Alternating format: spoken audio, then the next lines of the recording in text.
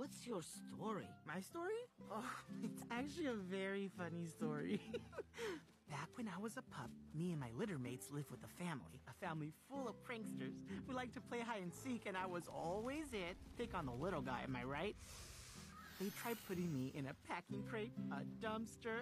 No matter how hard they try, I'd always find them. So one day, they get creative, and they put me in a sock with a rock in it, and then throw me in a river.